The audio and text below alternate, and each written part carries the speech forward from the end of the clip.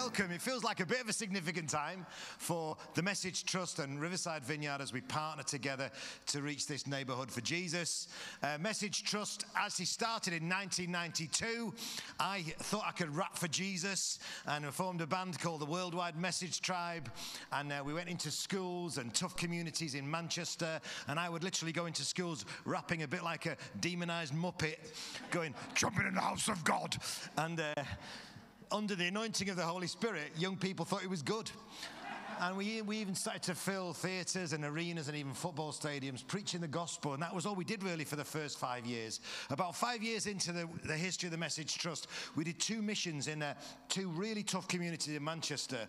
And at the end of those missions, 100 young people turned up for the local church we were partnering with. There's only 20 people in that church before that. And we're like, how does a church of 20 people cope with this many young people who have addictions and brokenness and all sorts of challenges? So that was when we came up with the idea to do what we called Eden teams. And we moved our first 25 people into Bench Hill, which was then the most deprived ward in Britain. And I think when the evangelists, you know, the guys who like to preach the gospel and shout it loud, start to get serious about coming alongside the poor and the broken sacrificially, it kind of touches the heart of God.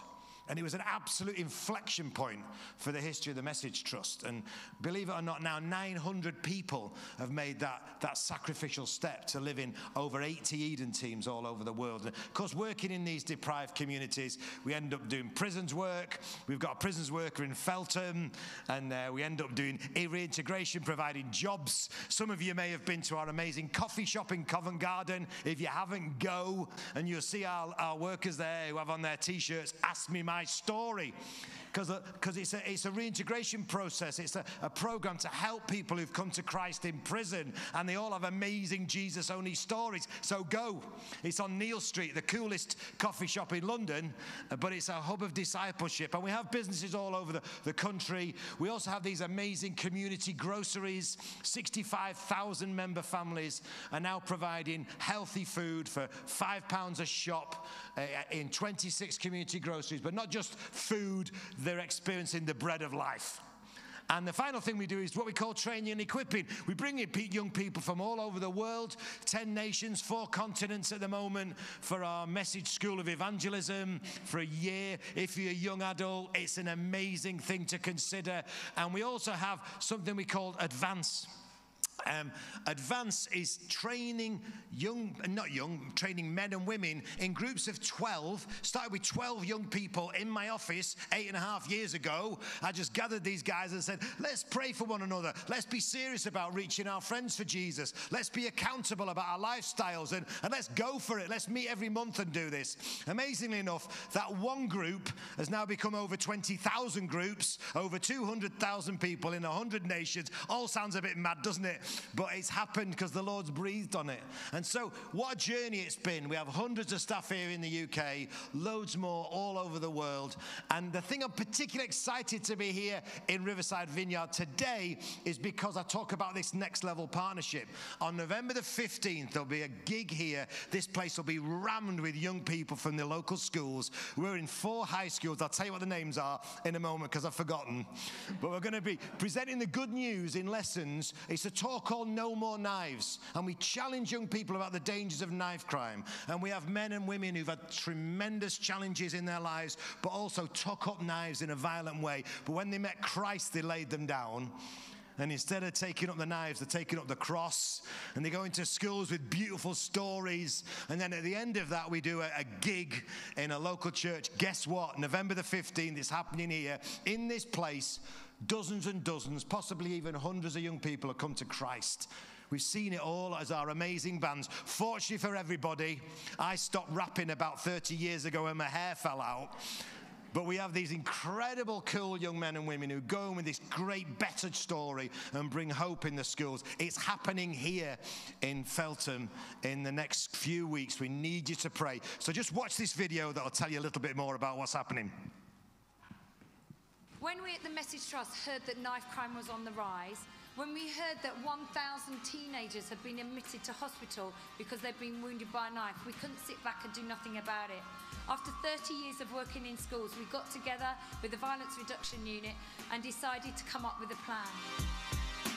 The way that the team work with local police forces to bring a police officer into school, a face that might be known to students, or certainly then they might see them out in the future, means that there's also a really long-term impact benefit for the school. We do know that since the No More Knives tour has been in Balshores, that we have had knives placed in the drop boxes in Leyland Town Centre. Behind me, you've got the Knife Angel, 27 foot of over 100,000 knives that have been taken off the streets. And we got a message to the young people that they have the power to change the community they live in by simply saying no to knife crime. So to make our streets safer, to keep our young people safer, I absolutely endorse the work that is being done through the No More Knives campaign to make sure that those messages get out to schools. Music is an amazingly important part of the No More Knives tour. One of the bands, OTC, who are on this tour, have written a song specifically for this tour called No More Knives. So instead of hearing negative messages and messages that promote violence, young people are connecting with a band that are saying a completely different message, that's saying put the knives down.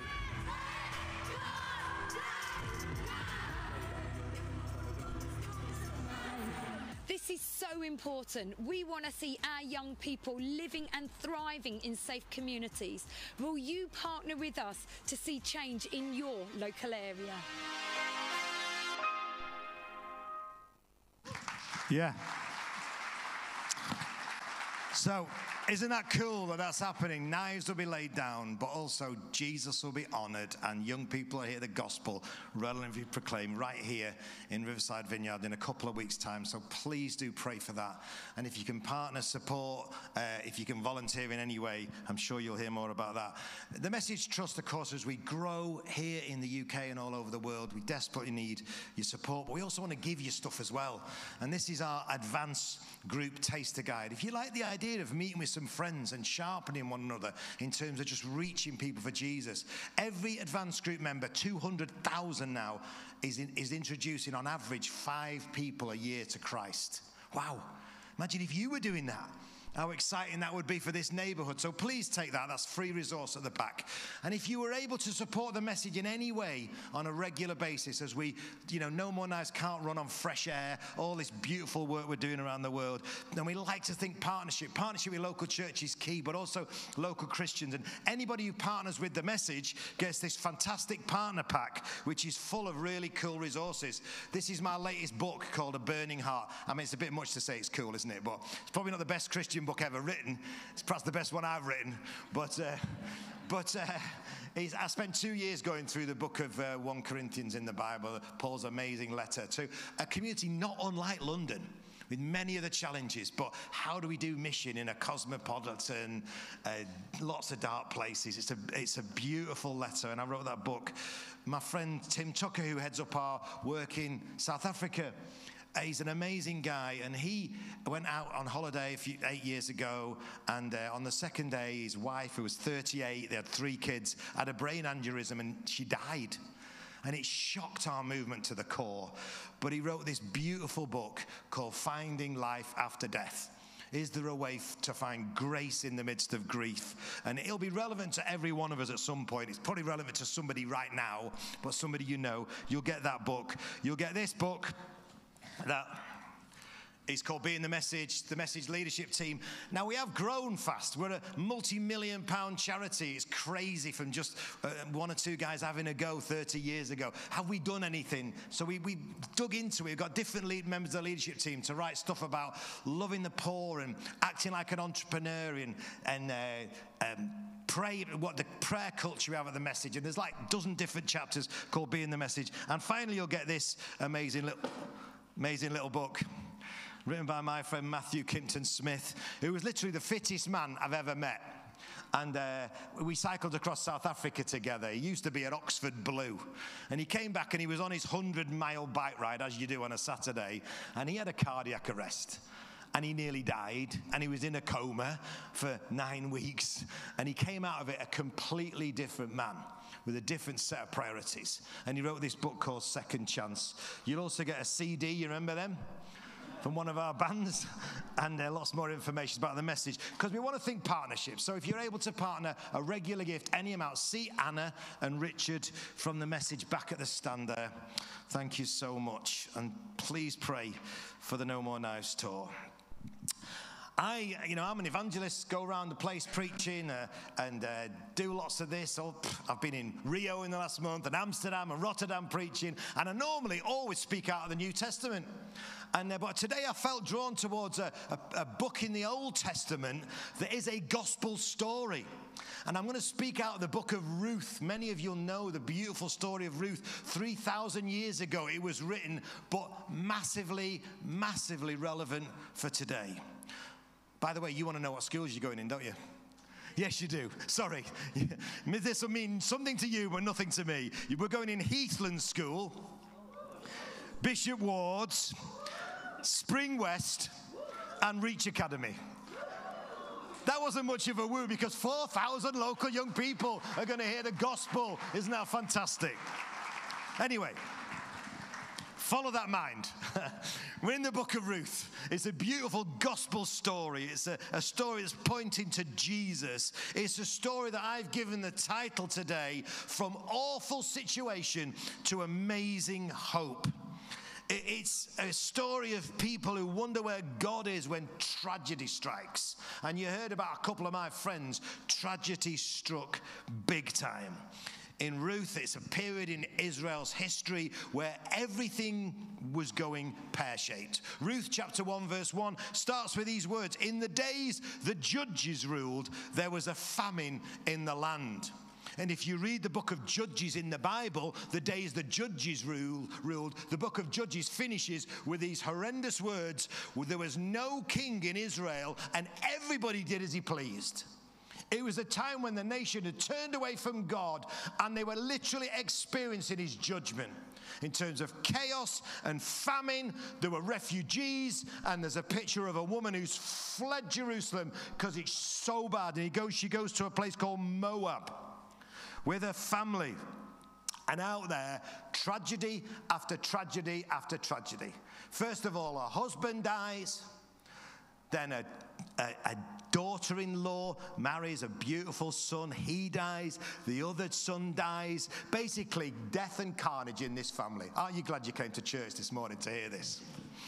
It's an incredibly difficult time, and there's a terrible famine in the land. There's no social security. These poor women had lost their husbands, and they were absolutely bereft. I am going to depress you in the first few minutes of this message, and it is going to get better, don't worry. But I was at a conference, I was speaking at a conference in Manchester actually a few weeks ago, and I'm sat next to this lovely lady called Gwen, who was worshipping away, and then we had to just have a little conversation. And I said, "Oh, tell me about yourself, Gwen." And she said, "Oh, yeah, it's been hard recently. My husband's died, and I've been grieving that. And then I'm bringing up a severely disabled daughter, and we don't know whether to put her into full-time care or not, and I'm carrying a lot at the moment." And I thought, Gwen, I am so sorry. I had no idea.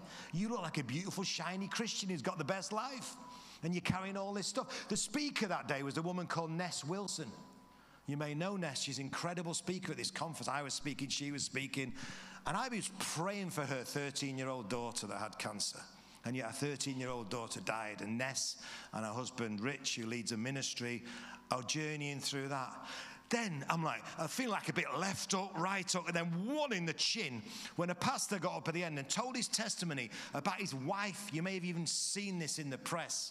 His wife was murdered by his own son. And he was dealing with all that. And it was like one after another, the worst possible things you could imagine. And then I've got to get up and speak. And yet, that is life for some people. Maybe some people even in this church. Maybe it feels like one thing after another. And guess what? There's a promise of the Bible of this stuff. The Bible says, we're not going to print it on a t-shirt, but it's there in the good book. In this life, you will have trouble. In fact, Peter went on to say in his letter, why are you surprised by the painful trial you're experiencing, as if something strange were happening? You know, we get really surprised as shiny Christians when painful trials come our way, as if something strange were happening. No, in this life, we are going to experience some terrible trials.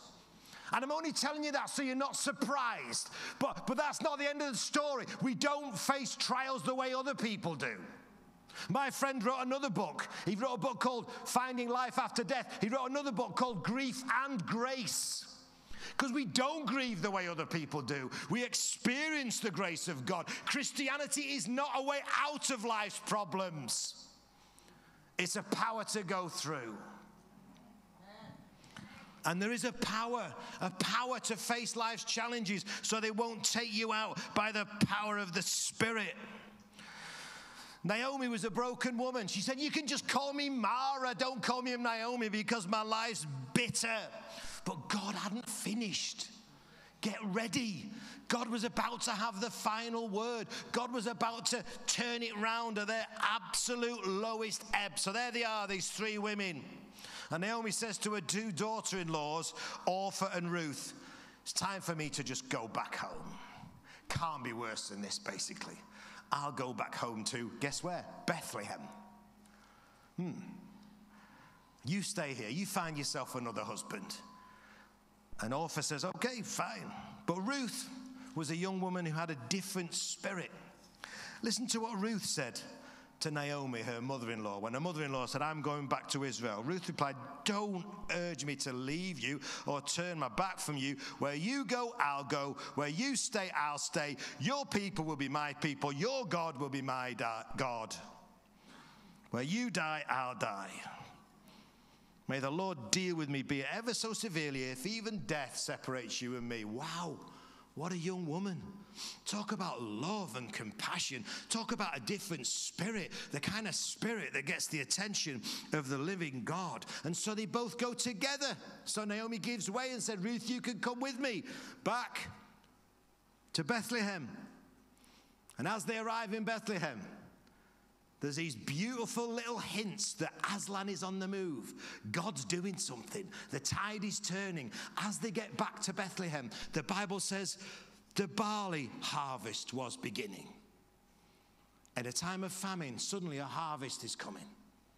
And not only that, Ruth says to her mother-in-law, I'll go gleaning at the harvest time. And there was a rule in Israel that the poor people could glean the edges of the field. And wealthy business people were encouraged to leave an amount at the edge of the fields. I'm sure some of them didn't do it, but the good guys did. And they left the gleanings at the edge of the field so the poor could collect them. Ruth went to glean at the edge of this field. And there's this beautiful verse in the Bible that just stood out to me, even as I'm preparing this. As it happened, the field that Ruth was gleaning in at her lowest ebb was Boaz's field.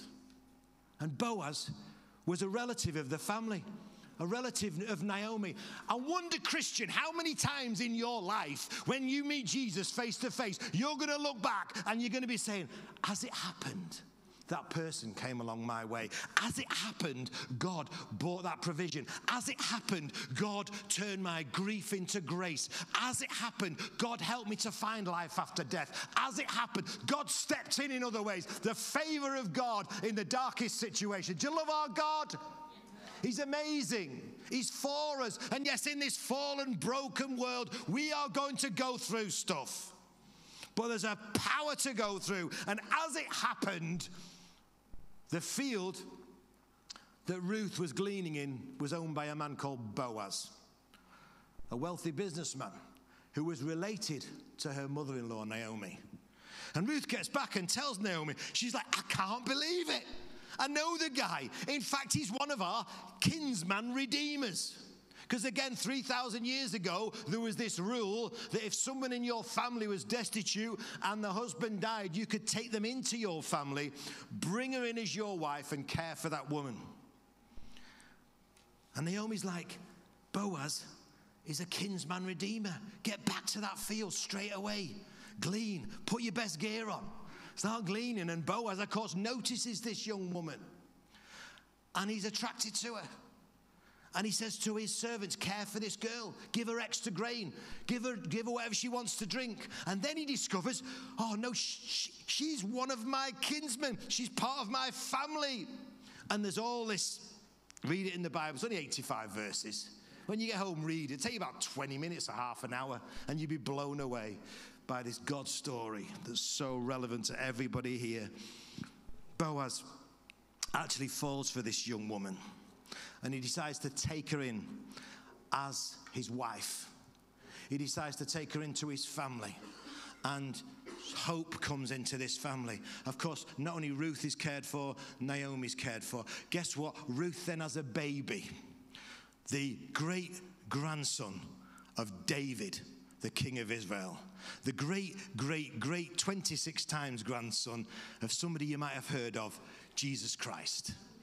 So through this incredible move of God, an awful situation brings amazing hope.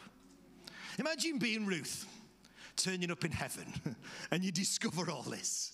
Imagine seeing all the people flocking into heaven through your great-great-grandson, but then your great-great-grandson, 26 times removed, is the Savior of the world. Is God come to earth. God can turn any situation, no matter how awful. Now, we specialize at the Message Trust in reaching the hardest people in the hardest places. And 2 weeks ago, a fella stood up in my church. It's a picture of him here. Cyril. You got that picture? Cyril. And he's just married a beautiful woman. And we were at his wedding a couple of weeks ago. But Cyril said this in front of my church. He said, I remember my life at my lowest ebb. I was in prison, and I was on 24-hour watch because I was suicidal and I was self-harming, and all I wanted to do was die. I was addicted. I was experiencing the most appalling mental health crisis. And then a Christian came into my cell and told me about the love of Jesus. And it was that turning point. As it happens, the right person was just in that prison on that day and went into that cell, the most broken, hurting person. And anyway, then he said this, right? And I'm going out with Andy and Michelle, my wife Michelle's here. I'm going out with Andy and Michelle in a few weeks' time to mission in Uganda, because we're launching the Message in Uganda with a great festival over there. And he said, and I'm going to be doing prisons work with Andy in Uganda. And from a place of absolutely the most awful situation, this amazing hope's come. Don't you love this gospel? And then I'll just tell you about one more. I mean, it's not too much to say. I could tell you thousands of these stories. But one of my favorite at the moment is this girl, Kelly. So Kelly is from Middlesbrough, our South Bank Eden team. We've just got funding for a grocery in South Bank that I'm so excited about. Very deprived neighborhood. But Kelly came to our prayer day. We have monthly prayer days about 18 months ago. And she stood up and she said, I'm the first member of my family to become a Christian. She said, my family's infamous across Middlesbrough. We run so much of my family are all in and out of prison. We run the drugs, we run the prostitution, lots of the gang stuff that goes on in Middlesbrough. And I'm the first person in my family, but I'm believing for a move of God in my family. And then she said this, my nana, her grandma, had 11 kids, 56 grandkids, and 104 great-grandkids. And I'm believing for a move of God in my family, Kelly says. Anyway, so 2 weeks later, she comes back. She said, my brother Peter's got saved. Then she comes back and said, my mother's got saved. My brother's got saved. All her cousins are getting saved. And then this beautiful thing happened. She had a severely disabled son, 21 years of age. He can't really talk, but he just started to worship and lift his hands. And I've got the videos. It's emotional to see this young man. Anyway, in 2 weeks' time, he's getting baptized. And the whole family's going to come. I mean, it'll be packed out with some of the craziest people in Middlesbrough. Because one person never truly gets saved, do they? When amazing hope comes into awful situations, you can't stop them telling others about it. Because hope is so powerful. Hope can turn any situation around. And I can sniff it in this church today. People who need the hope of Jesus. Because aren't you glad that Ruth's great 26 times grandson left heaven and came to earth, took on flesh as a man, and entered this great rescue mission to bring us out of our awful situation. Yes, Cyril was in an awful situation. Kelly was in an awful situation. I was in an awful situation, and you were without Christ. I was lost and hopeless. No amount of good works, rapping for Jesus, setting up charities, telling young people to lay down the weapons, that's not going to get me to heaven. Only Jesus' rescue mission. Only the fact that Jesus left heaven and came to earth. The Bible says that Boaz showed favor towards Ruth. Actually, the word is loving grace. And that is what I experienced the day I gave my life to Christ when I was 17 years old. The loving grace, as if I deserved to go to heaven. Guess what? I'm going. And you can come with me too. Nobody's stopping you, only you. If you'll give your life to Christ, if you'll turn away from your sins, if you'll ask his forgiveness, make him Lord of your life, you'll start to experience this amazing hope that only Jesus can bring. Now, when I get to heaven, it will be me, but I'll have a six-pack and I'll have hair. It'll be me the way I'm meant to be. But I'm going. Do you know you go to heaven when you die? Do you know I know I'm going because I've got on the only rescue boat that could take me there, the cross of Jesus Christ. And he's alive, and I've experienced his Holy Spirit in my life, the difference that makes, a power to go through the worst that life can throw at us. Jesus was fully man and fully God. He was our kinsman redeemer. He lived this incredible life, spoke these spectacular words, died on a cross, rose again, and he's here today, and you can meet him. Let's just pray. Thank you, Jesus, for this beautiful story. Thank you that you can step into any awful situation and bring amazing hope. And I just want to give you the opportunity today. If you don't know you're going to heaven when you die, i.e. you've never really given your life to Christ, or you've fallen so far away that perhaps you don't even know if you're a Christian anymore, I want to give you the chance to come to Jesus. And the beautiful thing is, in his loving grace, Jesus will come to you. Jesus said, anyone who comes to me, there's no way I'll turn them away. You know, there's 85 verses in Ruth. 23 times we heard the word redeemer. Redeemer. God can redeem any situation. Thank you, Jesus. So all I'm going to ask you to do, if you need to give your life to Christ this morning, just raise your hand. Raise your hand, not to me. That's it. That's it. Hands popping up around this church. If you need to give your life to Christ, don't miss this opportunity. Just keep your hand high, because I want to pray God's best blessing for you. I don't have any magic powers, but I don't want to miss this opportunity. Coming from Manchester, that's it. Just raise your hand to Jesus. Say, Lord, forgive my sins. That's it. Thank you, Jesus. Yeah. The Bible says there's rejoicing in heaven over one person who repents. So we've got a bunch this morning. So perhaps we could join with the angels rejoicing a bit. Thank you, Lord. I know my time's up, but I just want to pray this prayer. And if you raise your hand, and even if you didn't raise your hand, but you're not a Christian, you know you need to give your life to Christ, just make this in your head and in your heart to Jesus. And he says yes every time if you really mean it. He's so full of loving grace. So pray this after me, and the whole church join in. But especially if you raise your hand, just make it in your heart and in your head. Dear Lord Jesus, loud after me, come into my life. Forgive every sin. Give me a fresh start. Thank you for dying on the cross for me. Thank you that you're alive today. Be alive in me, Jesus.